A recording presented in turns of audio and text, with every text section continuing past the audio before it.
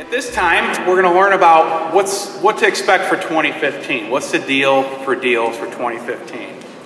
And Tom Goldblatt, many of you know, is going to be leading this panel discussion. And Tom is the founder and managing director of Ravinia Capital. Ravinia Capital is a special situations investment bank focusing on challenging middle market capital initiatives, specializing on sell-side advisory. Tom has worked in private equity for Monomai Capital and Finkston Partners. He was also a turnaround consultant at High Ridge Partners. He has over 15 years of operating experience, working in every role from CEO to salesman. He holds a law degree from the University of Chicago, MBA from Northwestern, and is both a CPA and certified turnaround professional. Tom was recently awarded the M&A Advisor Distressed Deal Maker of the Year for the entire financial industry. It's my pleasure to introduce everybody to Tom Goldblatt. And Tom will introduce his panel as well. What's the deal with deals, Tom? Yeah. Thanks, Greg, and it's an honor to be here. We seem to be one man short, so we'll do our best to make up for that. So before we get going, I want to introduce the panel. I'll let each of them introduce themselves and their positions, and then we'll get into our presentation. So I'll start to my left with Mike Sharkey. And Mike, you want to introduce? My name's Mike Sharkey. I'm president of MB Business Capital. We started up an asset-based lending group at Cole Taylor Bank about 7 years ago and have grown it to about $1.5 billion in outstandings nationally. It's a national business. I guess that's formally, before that I was at LaSalle Business Credit for about 23 years at LaSalle Bank. I'm Brian Boorstein, and we may be one man short, but I'm certainly one short man. Actually, I'll stop with that joke. I am one of the 3 managing partners of Granite Creek Partners, which is a private equity investment firm. We're based in Chicago.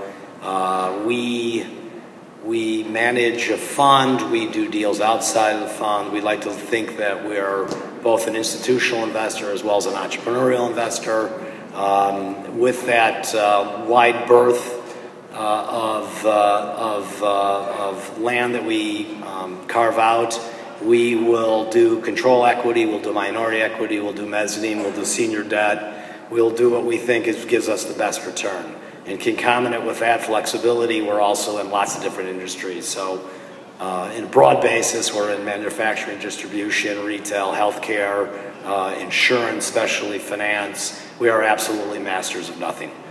I've been in private equity for pushing 30 years now, in institutional settings, entrepreneurial settings, fund settings, and probably have the scars on my back to prove that out too. Okay, thanks Mike and Brian. It's a pleasure to be on the panel with 2 friends as well as colleagues. And this is a tough panel, I think, because I know a lot of the people out there, and just about any of you could step up here and cite what's going on with the deal. So it's an extra challenge for us to add some extra insight, but we've done our research and hopefully we're up to the task. We'll start kind of dissecting where the lending market is, and I'll start with Mike and let you kind of kick that off. It's absolute chaos. I've been doing this 35 years and I don't think I've ever seen a lending market quite like this one. Our statistics from our trade association for 14 aren't out yet, but I think I can give you a sense for where the middle market is from the MB Capital perspective, which, I think is a pretty good representative sample of what's going on around the country. We've got 11 offices. We've got 140 customers across 35 states. There's a pretty good diversification of industries. About half of our customers are private equity owned. So I think that'll give you a fairly good representation. I'll talk a little bit about what happened, what's going on in the market with the lenders right now. Maybe at the end, drop the kimono a little bit, talk a little bit about some of our statistical data. But the market is very competitive, as I'm sure you're aware. We had our national marketing meeting this week, and we we kind of did an informal study of our competitors to just try and get a feel for what volumes were like last year. And virtually across the board, our competitors' volume was down fairly significantly. And I think that's because, and I'm sure you're all aware of what asset-based lenders do, but we're really being squeezed by the cash flow lenders, by the BDCs that have all popped up, by the banks that have come. The banks are back in a big way, lending money. And, you know, we'd kind of taken the path of least resistance in our inventory, in our industry over the last probably a couple of decades, certainly the last 10 years or so, into buyout lending, because buyouts have their own inherent risks, but traditionally you have pretty good capital behind the deals. You don't have the viability concerns you might have going into a turnaround situation, financing companies that have a little bit of a checkered past or a lot of leverage to their balance sheets for other reasons other than the fact that they're going through a buyout. But what we've seen here consistently for the last 2 or 3 years is the multiples of EBITDA that the senior lenders are willing to lend going up, and the minimum EBITDA levels on those companies going down. So whereas historically, you know, if you wanted to get a cash flow solution to your transaction, you had a much, much better chance getting one if the EBITDA of the company was $10 million or more. And that's still, to a large extent, that's still the case. In fact, I think if you look at industry data, current industry data, you'll see that once a company's EBITDA hits $10 million or over, you're looking at a 10 times multiple. So, I mean, 25 million or over, you're looking at a 10 times multiple. But even in our space right now, I think we're seeing on the manufacturers and distributors in our middle market space, in that $5 to $10 million EBITDA space, the multiples are really in that 5 to 6 range. Now, keep in mind that the regulators, right now, the regulators are taking a very hard look at HLTs. The FDIC has issued rules on it that they're going to be tracking. The OCC has issued rules that they're going to be tracking. And they're calling any buyout where the senior debt leverage is three times or more in HLT. Now, you would think that'd be slowing down the banks, but I don't think it is. We had a deal last week, local deal here actually, where the EBITDA of the company was $11 million, and the senior debt got bid by 2 different banks at 4.5 times. So that's a 4.5 times plus another turn of mezz. So again, the FDIC and the OCC rule is 3 times senior, 4 times total debt leverage, and this deal was getting bid at 5.5. So I don't think it's slowing things down too much. Well, Mike, are the BDCs and alternative banks kind of stepping up because of that regulation? Well, yeah, I mean, there's 50 BDCs around the country now. You've got, you know, like I was saying, it used to be that you needed $10 million of EBITDA to get some serious interest in your deal from a cash flow lender. But now I saw someone here one of Joe's guys from TCF is here. Fifth Third's been dipping down well below that. Enterprise Bank down in St. Louis. Texas Capital Bank regionally down there has been very aggressive on the multiples.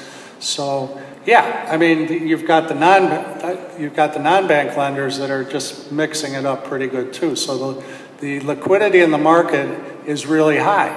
And when you look at the frenzy in the market, if you will, of banks and other finance sources chasing deals, there are a combination of factors that are really causing that. For example, because of the leverage that's out there and the high multiples that are resulting from that, I lost 25 of my customers last year because we have 120, 140 customers.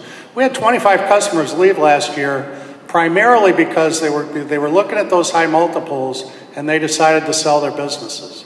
And when they sold them, they either sold them at a real high multiple, which was tough to get to from an ABL perspective, or more commonly, they sold to a strategic buyer who could kind of justify those high multiples because of the synergies that they could recognize from the transaction.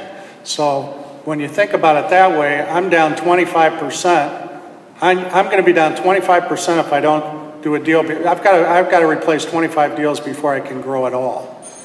And you know, and speaking of growth, I did a little analysis on my portfolio at the end of the year where I looked at what my customers were borrowing in January. You know, customers that were still here at 12/31, what they were borrowing in January and what they were borrowing at 12/31, just to see if there was any growth in the market, if they were adding capacity, if their sales were up, so they needed to finance some growth in their balance sheet. You know, for whatever reason, guess what? Down 3.6%. Companies just paying down debt. So I don't know about you guys, but did anybody have a budget to shrink by 24% last year? I didn't. So yeah, and I'm sure we're not alone, by the way. I'm sure that phenomenon is being experienced by a lot of other lenders around the country. So are you seeing the line utilization go back up, or it's been low since the based recession? on what I just told you, it went down 3.6%. The line utilization? Line utilizations. Well, I guess, you know, Mitch Feiger asked me that question last night, actually, because I was telling him the same story. And I suppose there could have been some growth in the utilization of the revolving lines if you analyzed how much my term loans were repaid. But all in all, they repaid debt, right? So I know we talked a lot about utilizations, but it was pretty disappointing. So I can't really, none of the lenders can really be counting on growth in the economy for growth in their portfolios.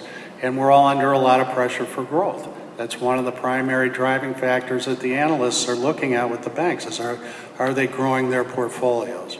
So, you know, having said all that, we managed to have a fair amount of growth last year, but we didn't spend quite as much time with our ACG friends because, you know, where we could really make our mark with our cost of funds and our expertise in monitoring collateral and managing risk, we can do those tougher, not necessarily buyout, turnaround transactions where there's a story to the credit. But think about where that's driving the non-banks, the finance companies, your First Capitals of the world and those people. They're getting driven right up the risk curve, right? So they're either doing earlier stage turnarounds or they're doing cash flow lending. And I think you'll see Capital Source was just acquired by someone who's probably going to take them further up that curve. So with all this risk that's taking place with the leverage multiples we're seeing and with people being driven up the risk curve, if we get some increase in interest, we were talking at lunchtime, I guess he was talking a little bit about the effect of an increase in interest rates. If we see an increase in interest rates, I really think we're going to see a nice pop in the restructuring market. You know, kind of like what we saw in 2009 and 2010. So we're just going to kind of take what the market gives us until that happens. Excellent. Thanks, Mike. We'll come back and kind of dive in a little bit further, but Brian, you want to kind of tell us what is going on with the, you know, the acquisition market? I think, as Tom said at the beginning, I don't know if there's anything overly enlightening that any one of us are going to say, so I'll share with you some of my observations. And certainly as I'm speaking to a group of that purportedly is brokers and intermediaries, it should be a good year. I think people are busy. I mean, there's 100 people in this room, and I suspect that everybody will close a deal or two this year, which is a great thing. However, like we often see, history repeats itself, and while I'm not going to try and ascertain which year in the past reflects what's going on now, I think everybody in this room realizes, and as Mike was describing, that there is a resumption of certain activities and thoughts and processes that are going on that will be deja vu all over again. And what I might posit to any private equity investor is, should you really be doing these deals as a buyer right now? Certainly as a seller, it's a good time to be doing the deals, but as a buyer, you should do it. Again, as an intermediary, while I'm not trying to be callous and forget that in the long run, you need to work on good transactions that work for everybody, the good news is that the environment is good. The credit markets are strong, at least today. Money's available. Where there were a lot of sellers on the sideline, and I see particularly families that had the ability to wait to not sell, they're coming out. At least my read or my interaction in the market is that families are typically coming out, but they're not necessarily selling to standalone private equity investors. I see it more, and maybe it's because we've done a few of these. Our portfolio companies are buying from them. It probably is a function of management that we bring in ready-made management, and can we do, instead of in the M&A where usually we're doing A, this is more of an M, even though we might be acquiring, so we can bring them in. I did try to pull together some notes on what I see is trends that the private equity industry is moving toward right now in Q1 of 2015. Admittedly, as Mike was alluding to, exogenous variables like interest rate changes, and I don't know how exogenous that is, but who knows what else may come in from left field to slow the markets down or queer the overall activity. But at least today, as I said, I don't really see any really hot sectors. I don't see some areas that people are saying, I've got to get into, and other people have closed these deals and the lemming factor gets them to go. I see pretty much across the board that deals are getting done in lots of different sectors. And they'll happen both with cash flow lending and asset-based lending. I have always wondered over the last few years, as we sit up here in Chicago, why is it that so many oil and gas or service businesses, I wonder, as the price of oil goes down and there's a global dislocation going on, there's probably a dislocation going on in Texas and North Dakota and other places like that, will some sectors like that have a slowdown? And if you are an investor who is looking for dislocation, you might be looking to invest into that area while people are running away. But if this group was sitting in Texas as a sector play, I think that there's probably going to be a lot of heartache and headache going on in the coming year. If you look back over, say, 4 years ago, one of the areas that I realized that specifically, this isn't what most people play in here, one of the areas that was tainted was real estate. And people were running far away from real estate. There's been a tremendous uptick in the value of real estate, not only from commercial real estate, but everybody's homes. And so there's this wealth effect.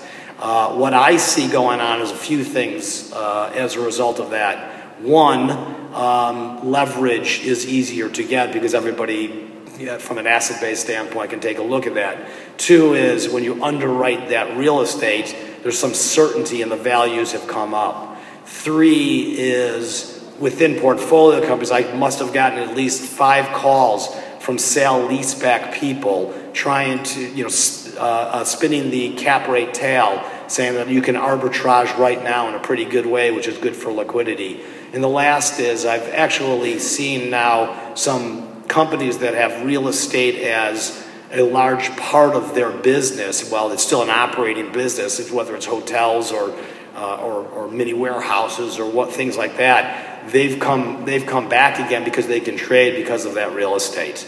In a similar but not directly related fashion, I also see some technology-enhanced companies getting a lot of attention, and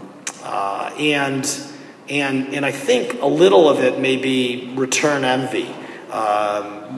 We here in the Midwest, and even though that there's some ecosystem for technology at 1871 and other places like that, it's not really a technology-based. It's kind of more of a follower. It's not like the 650 area code.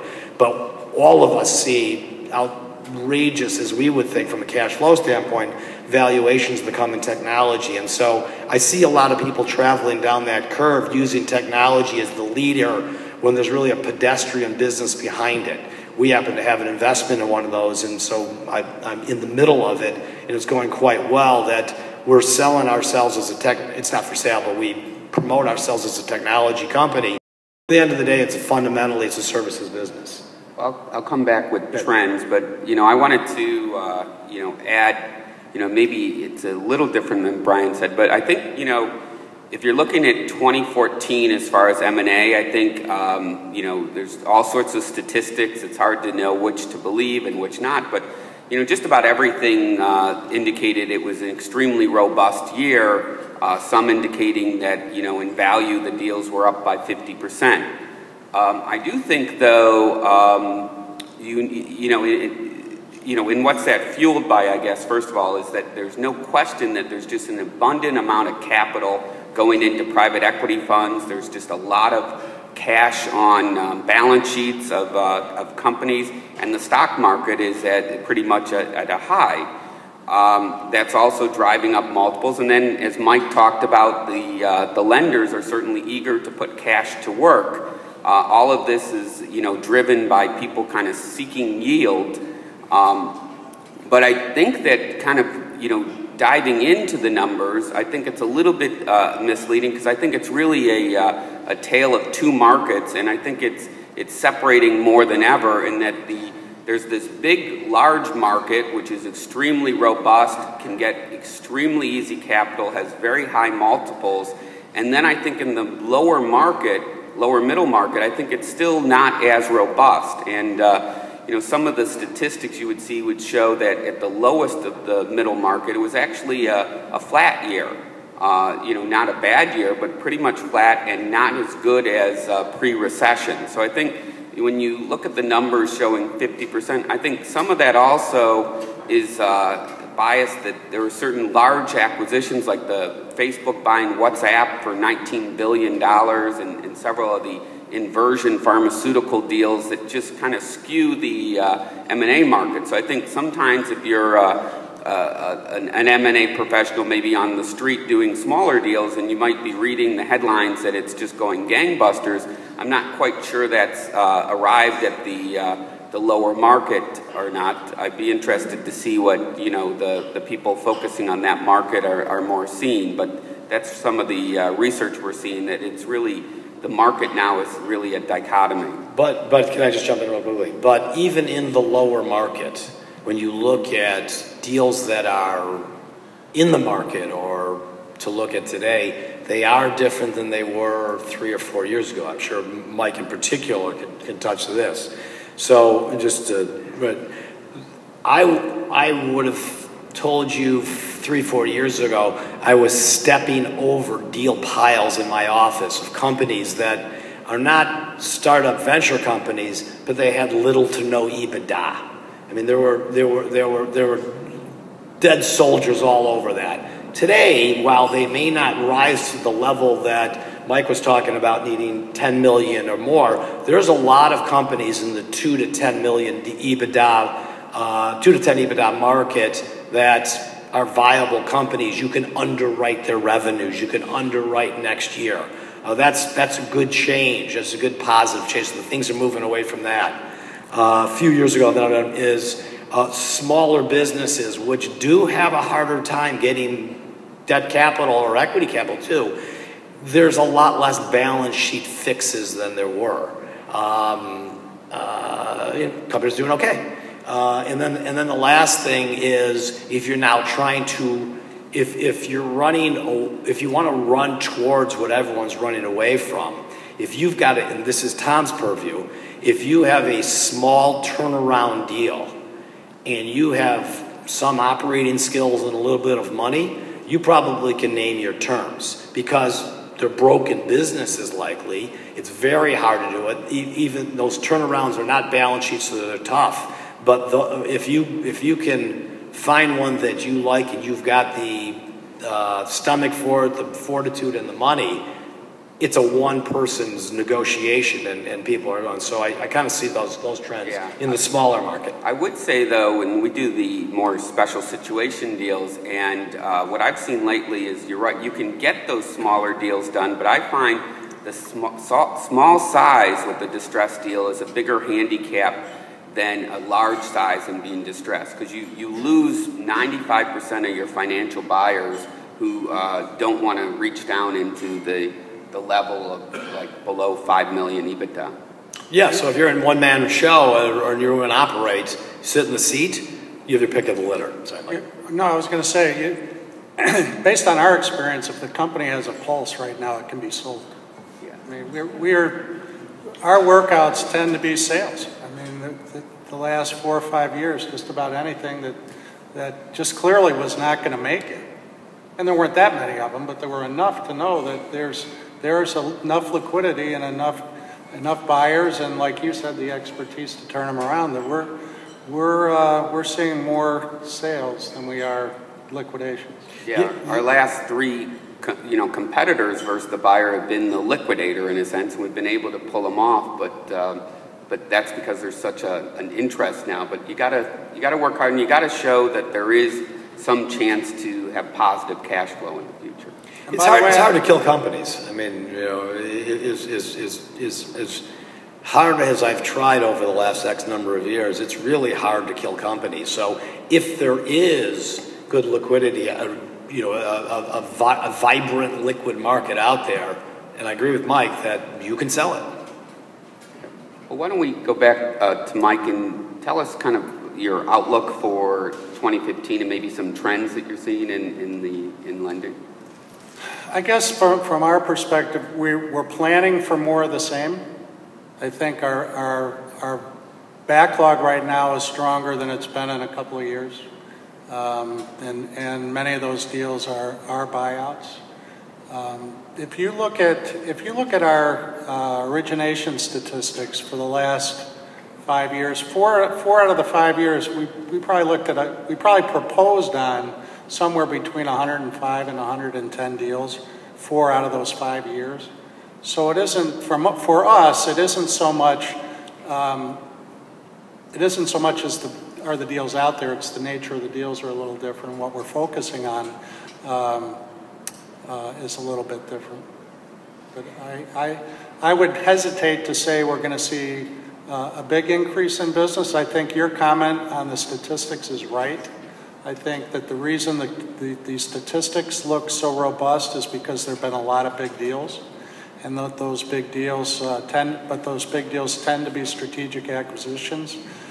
We've seen a lot of seller remorse on deals. I mean, as much as I said that our customers are selling out, and they are, we did see, I mean, if you think about it, if you think about why you're seeing this barbell effect on the deals, I think it has something to do with the entrepreneurs wondering what they're going to do with the money if they get it, right? Because if the return on, if they can get a 3%, 30 basis point return on their cash, I think a lot of them kind of wake up midstream and think, geez, what am I going to do with the proceeds?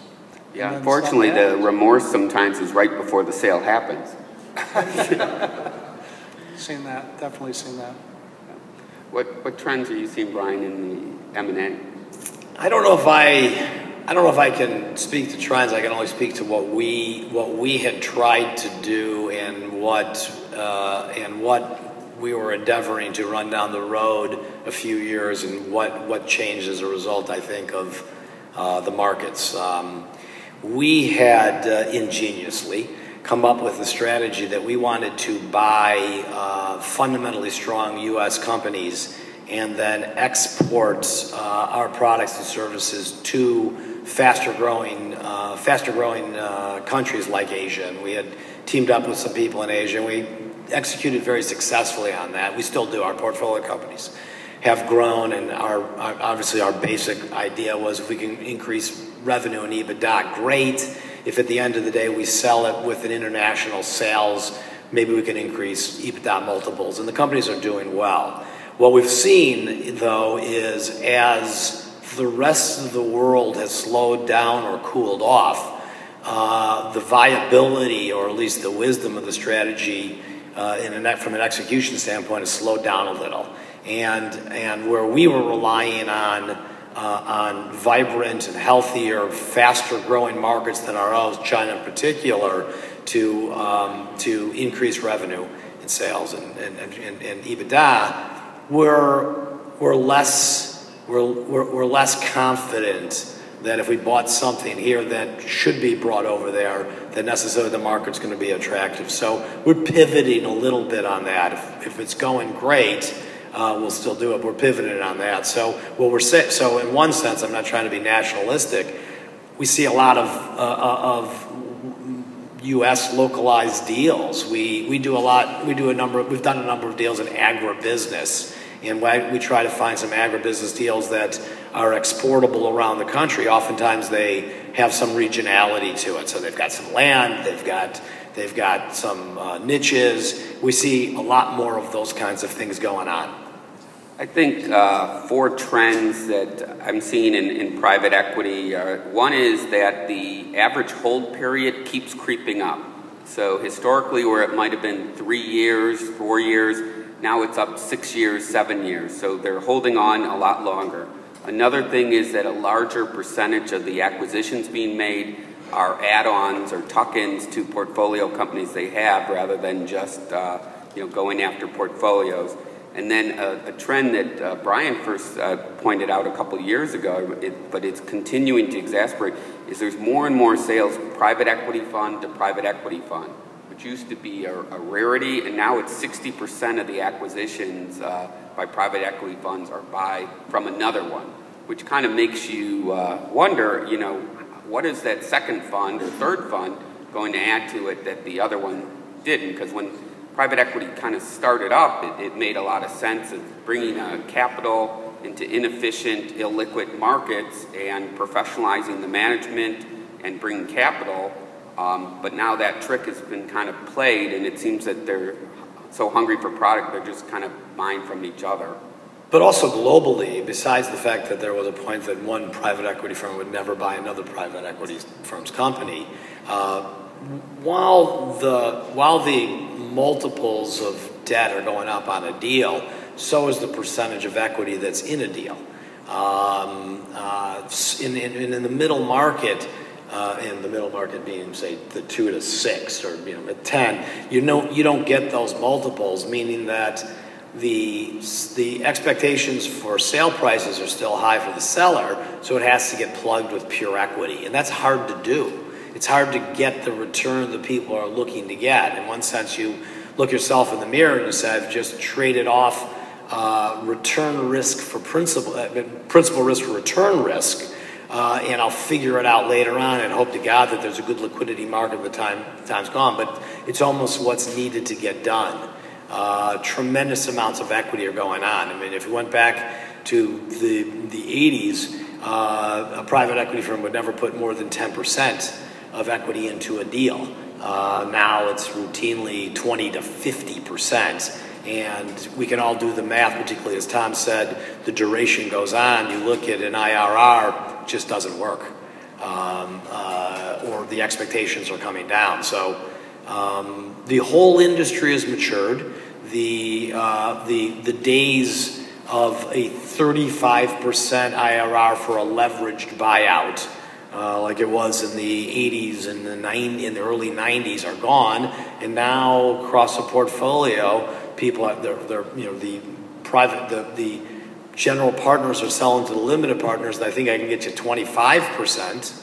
And when it all kind of sorts itself out with a longer hold period, you're getting high teens, low 20s at best.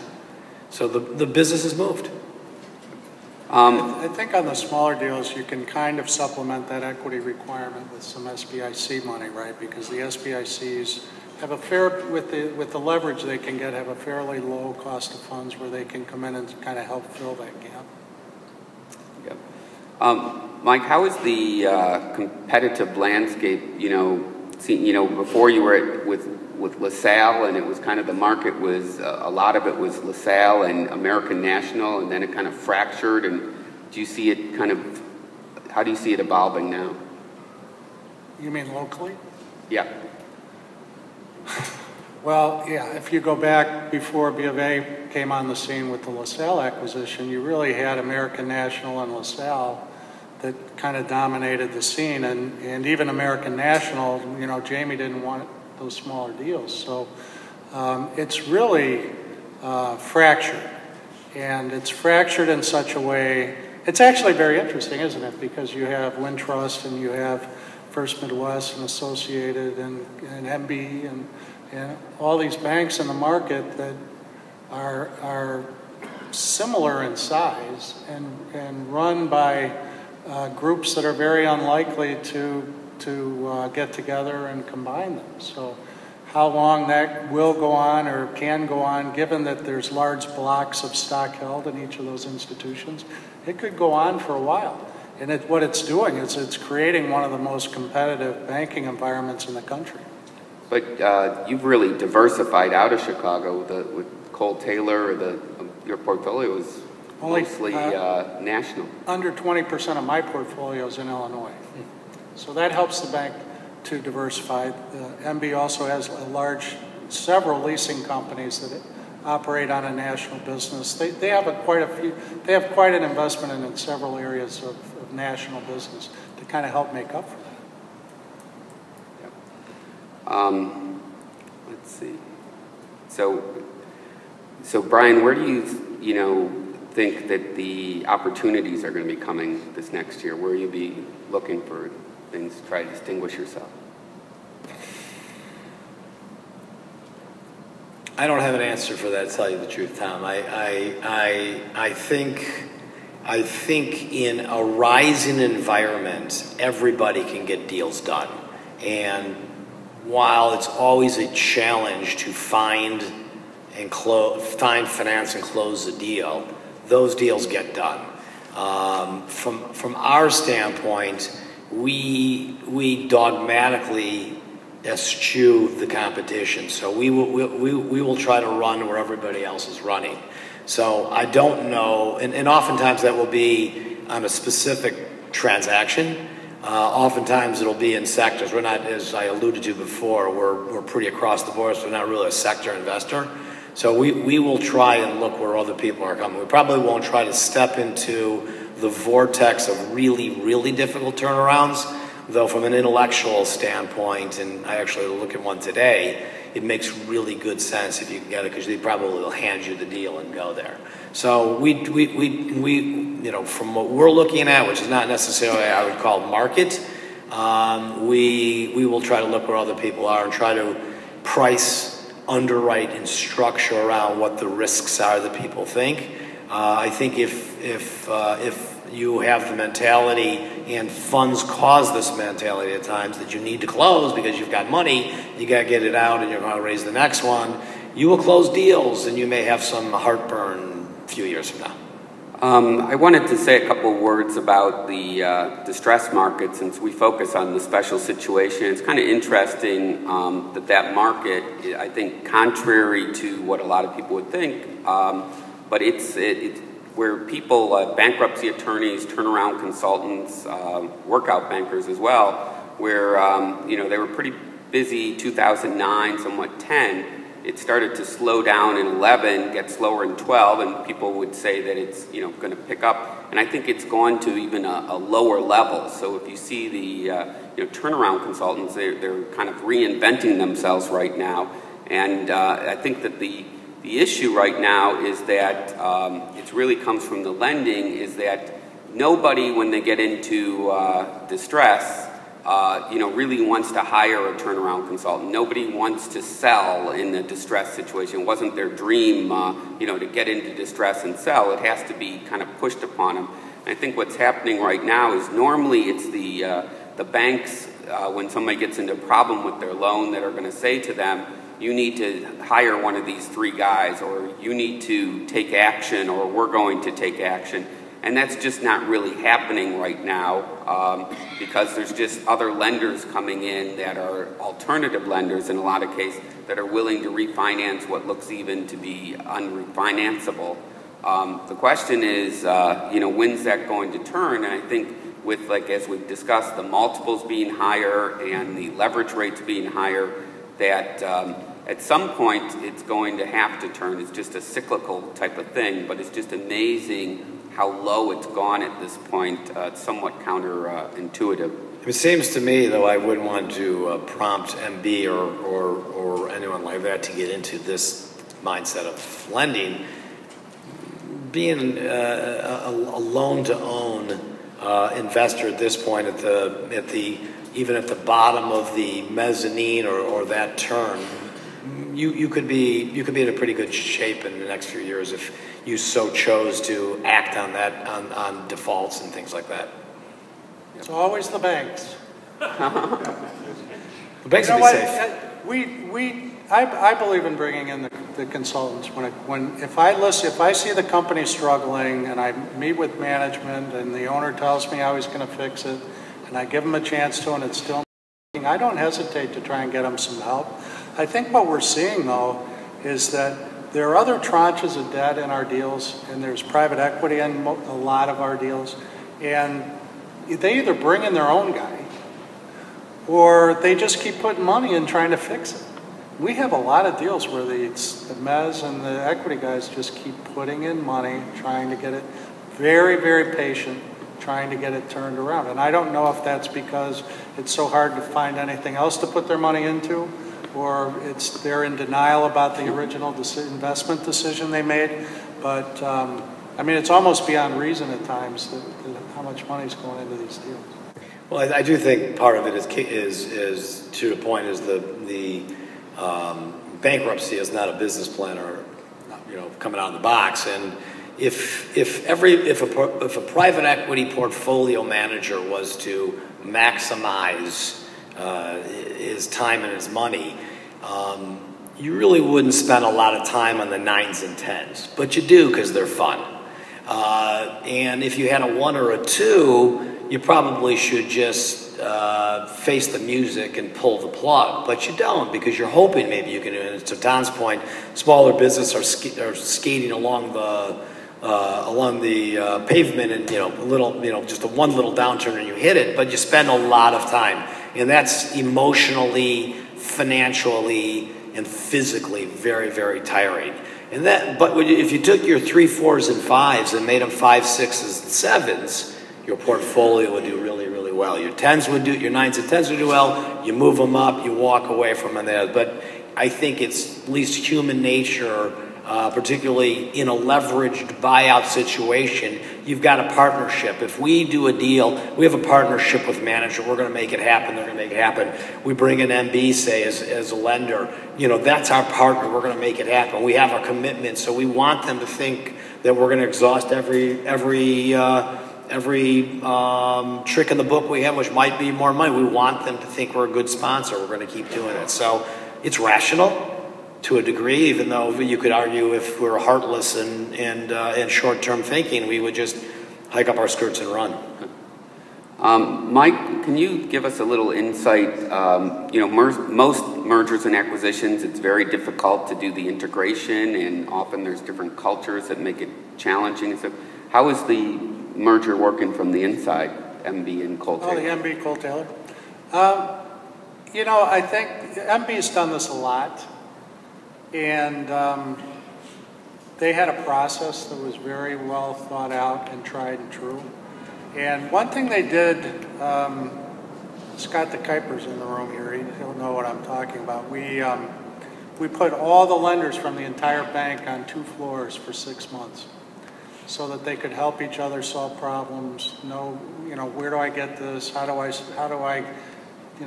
just all the little technical things you don't think about. And they helped each other for 6 months, and they had meetings, Mitch has a Monday morning call with the whole bank every Monday morning for about 15 minutes just to get everyone started on their week. The entire employee base listens to. They were getting together for those calls and having a cup of coffee. And mergers are never easy, and there are always difficult decisions that need to be made. And there's always a lot of frustration because something doesn't work, or you don't know how to use something, or the system's different, things are different. But you get through it. We're pretty much through it, actually. And it didn't hurt that the Fed took 13 months to approve the deal, so we had 13 months to practice before we actually put the banks together. And the slogan of the bank is now, et tu, Brute. As long as you're allowing me to speak on this subject, I would say that the really interesting thing about this merger was that we were the largest bank. Cole Taylor was the largest bank of its size in the United States with only 9 branches. And MB had almost 100 and had a huge retail presence. So when you put the two banks together, I think between them, there were, let's say there were 1,000, I'm just picking a number out of the air. Let's say there were 1,000 commercial customers. There were less than 25 customers in common. That's how perfectly the banks matched each other's capabilities. They had stronger capital markets, obviously stronger cash management. So it was pretty darn painless, because you needed all the commercial lenders. There was no overlap in the commercial loan base. There was no overlap in the asset base, for example. We built a $1.5 billion company at Cole Taylor, and there were 2 or 3 guys that had used to work for us at Cole Taylor who had a nice little portfolio, and we merged it in. But from that standpoint, at the officer level, it was virtually painless.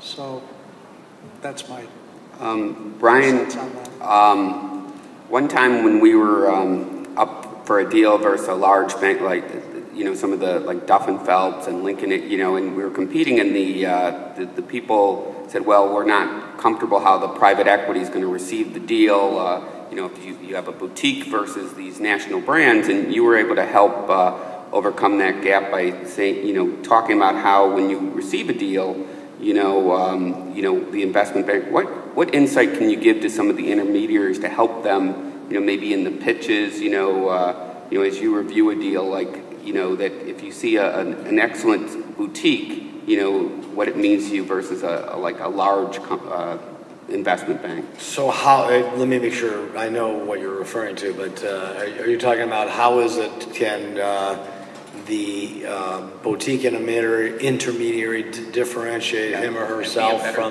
and be a better choice? Well, one answer is if I'm buying dropping price. No, I'm just kidding. I think it starts, and what Tom's referring to is that he had asked me to be a reference for him to somebody else, and he was going up against a larger firm, and without waxing eloquence on Tom, which I could do any time, at the end of the day, what it was the difference of actually getting very, very deep and dirty into the company, and knowing the business, knowing the numbers. We all know as financial people that numbers can tell part of the story of the business, but also knowing the business from an operating standpoint.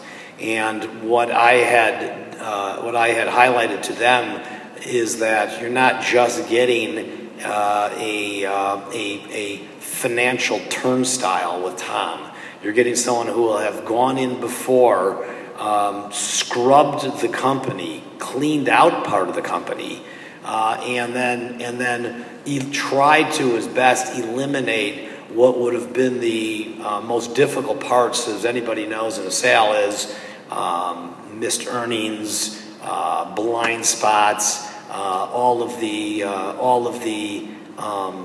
private add-back stuff that nobody really wants to see. So he really went in there, scrubbed it, cleaned it, and was truly more value add. And I think at the end of the day, it's harder to do, but the work up front of setting the table before bringing the meal, and making sure that if that means you have to go back and help the chef, I think that's the difference. And the buyers know it. I mean, the buyer, you know, when we will sit across the table from business brokers or intermediaries, and all they're doing is giving platitudes. Not only do your eyes roll back in your head, but you kind of get the moniker of a platitude kind of person.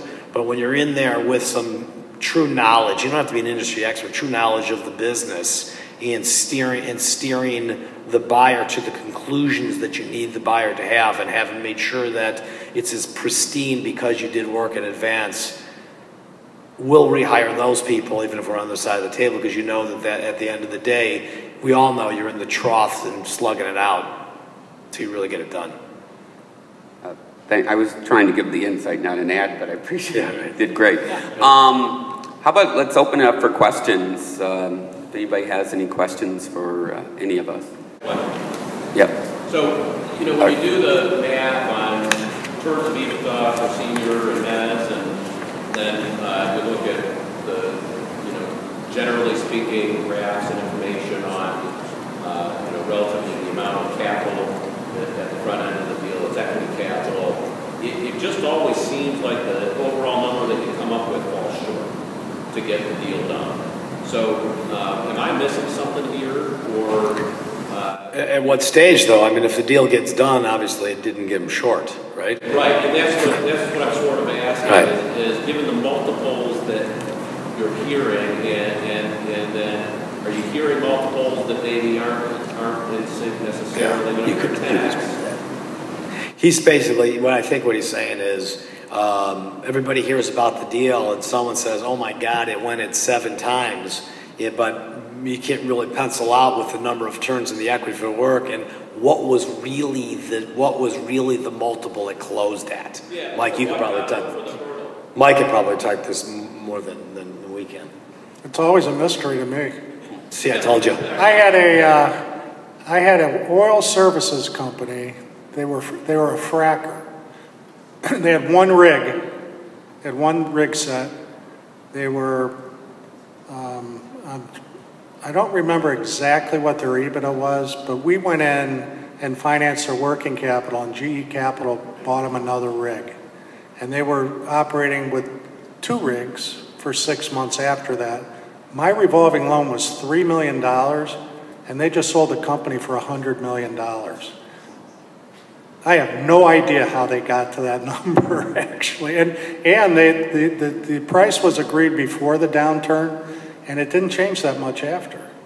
It's hard to say. I mean, I believe that everybody up and down the capital stack are smart people and certainly incentivized to make sure that they're not really doing stupid deals. So I think that what is probably less obvious is what really was the final EBITDA, right? So it's hard to say. I mean, I do think, though, in this environment, there is a tremendous amount of debt, and I think that is more vexing and scary is the amount of mezzanine that's coming in. Senior debt, even on a cash flow basis, is probably pretty good, and if you did a stretched senior debt and close the deal with no mezzanine, you could have problems, but you're certainly less problems than you will if you're now plugging the gap. You could have mezzanine that is truly cheap equity, but if you have mezzanine that is another turn of debt, you're going to be potentially restructuring that company. I think it's amazing, Art, taking I was talking to, there's some students from University of Chicago and a professor from private equity, and the interesting thing is in those classes, it's very sophisticated, the valuations, and then you get in a private equity and we're talking about multiple of, like on a napkin, like it's always times 6, it's a 7 times. And it's such a simplification because there's so many other things that go into it, and it doesn't take into account whether there's, capital expenditures or the working capital adjustments and what type of pre-adjustments, and it's really, we get away from the sophisticated math of what is really the present value of the stream of cash flows. Nobody does that. They just, I got it for 7. Yeah, but a multiple is just the inverse of the discount of the interest rate discount cash flow. We may not run option pricing models on these things, but and the other thing is, and I've said this before, but EBITDA and a multiple EBITDA really should start and end with what can you support in terms of debt, because after you own it, EBITDA, while people judge bonuses, they judge valuation, whole thing, it really comes down to cash flow. We spend a lot of time, 6 to 9 months of closing the deal talk about the multiples of EBITDA to the point to get to closing. After that, from a day-to-day, month-to-month, pay-the-bill standpoint, it's cash flow. How about recaps? Are they sort of yesterday's story because of the change of control? I think they're coming. I think they're recaps. To me, recaps are really they're almost the easiest thing to do, right? Because all you have to do is look at historical data and the resulting cap structure when you get done to know if the deal's going to work or not. I think the question is when's the party going to start? And I think it's just going to take some increase in rates. Did that answer your question? Sorry. Well, I want to thank panelists, and I want to thank you guys. I'd be certainly, hopefully we give you some insights, but I'm sure you guys all have insights, and I'd be glad to learn from you as we have the cocktails. Thank you. Thank you.